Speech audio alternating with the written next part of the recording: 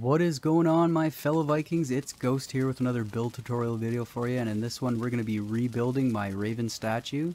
The first video had some pretty poor audio quality, so I've increased the audio quality. I've even included a few upgrades to the statue that a couple of subscribers gave me ideas for. So this one will be freestanding without the core wood posts holding the wings up, and it even has some glowing yellow eyes. So here you go. Here's how to build a Raven statue version 2.0. Okay, so your first step is going to be place down a 45-degree beam on the ground. Then switch to a wood iron post and snap that to the front of the 45-degree beam.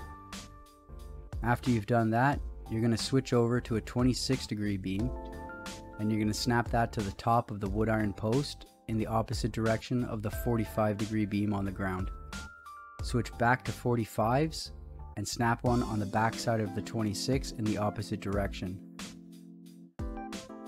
From here, stay with a 45-degree beam and laminate it to the back side of this 45-degree beam, making sure that the top corners align horizontally along the top of the statue. Then switch over to a 26-degree beam and rotate it in the opposite direction, making sure that the bottom right corner of the beam touches the top right corner of the back beam. This will create the head. From here, you're going to keep with the 26-degree beams, rotating them out once and snapping them to the front of the head. Next, we're going to move on to the wings, and to build those, we're going to use 45-degree beams snapped to the back side of this little V section that you see in the video. Make sure that the beams are rotated out towards the back of the statue, at least one rotation.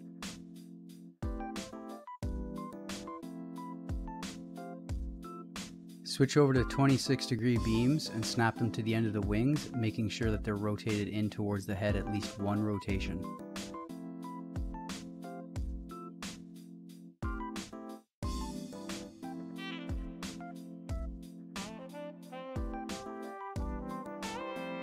Switch over to 45-degree beams, snapping them to the end of the 26s and rotate them in once.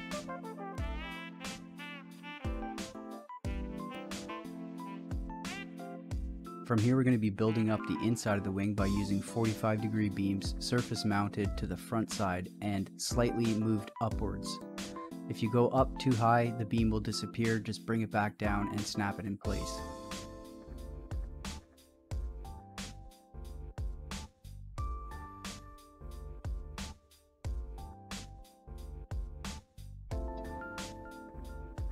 Continue on the next section of the wing by using 26s and following the same rotation while snapping them to the end of the 45s that you just placed.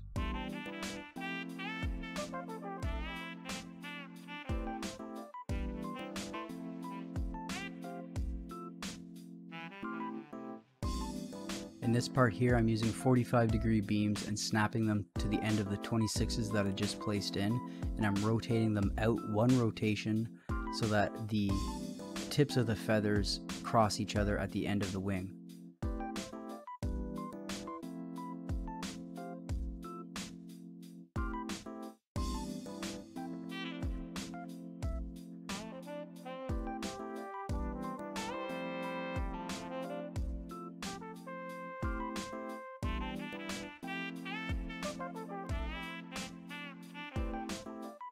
Here I'm using 45-degree cross members and I'm mounting them to the central beam on the inner wing structure.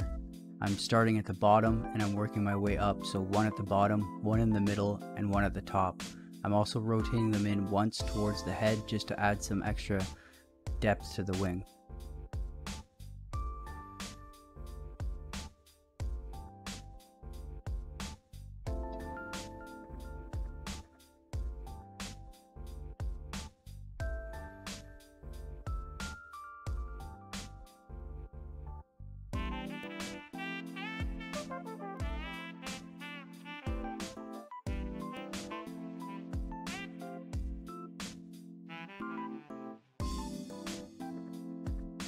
Before moving any farther, I'm going to stay with the 45-degree cross members and snap them to the wood iron post and rotate them out just slightly so that it creates a tapered body. I had a bit of difficulty here getting them snapped in, but you shouldn't have too much difficulty when you're building this.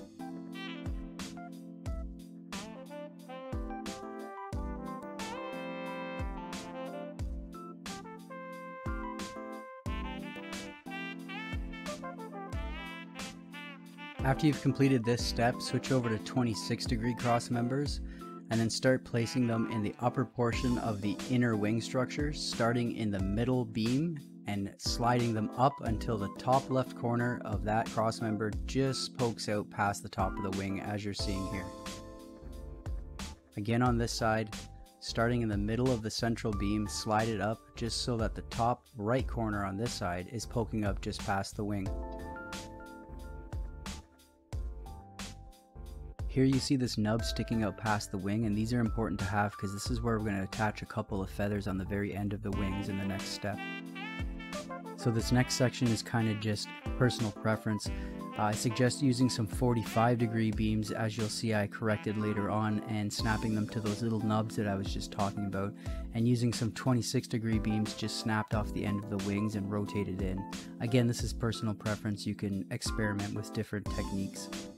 I find using the 45s up top and the 26s below kind of make a nice tapered point to the wings.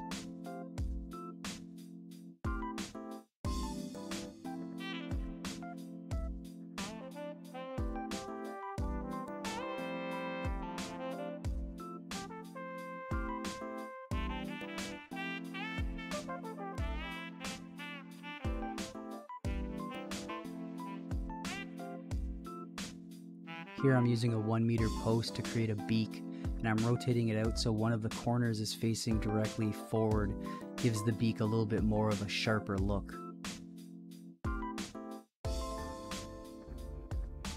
Next I use some 26-degree beams and snap them to the 26-degree cross member. This gives me a little nub sticking out of the top of the wing, again to add another little piece of feather that kind of shapes the end of the wing.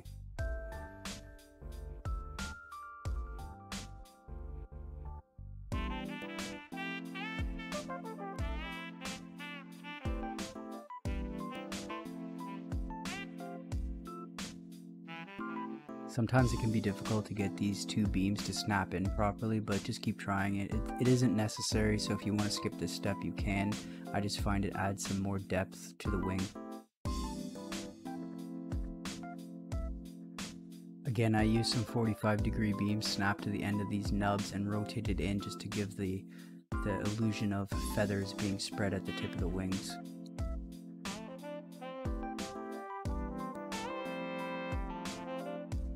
Here I'm placing 45-degree beams snapped to the bottom corners of the 26-degree cross members to hide the overlapping of the feather cross members below them. And then I switch to building the body by using 45-degree beams rotated out to create a V'd out chest. And then I'll place a 2-meter beam over top of the wood iron beam at the front to hide it.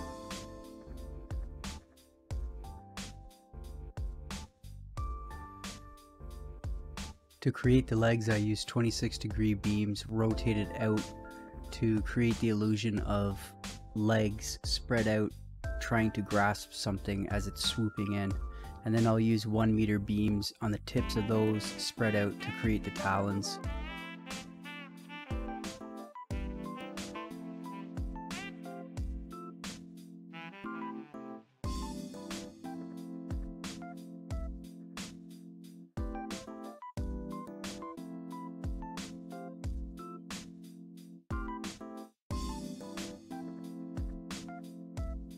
To create the tail feathers, I used 26-degree beams snapped to the backside of the 45-degree cross members that create the lower half of the body. And I just follow the angle that the body's at, and then I infill it with wooden stairs to create a feathered type of look.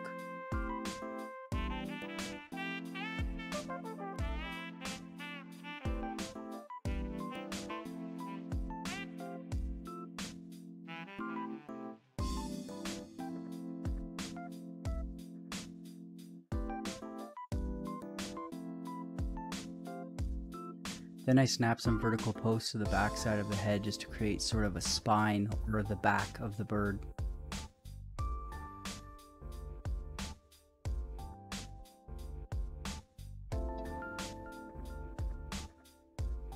This next little detail was an idea by the username Lycan Fitness. He left a comment on the original video saying that he added some yellow mushrooms to the head to create some glowing eyes, so I thought I'd add that detail in here. I just used some horizontal item stands snapped to the side of the head in order to mount the yellow mushrooms to.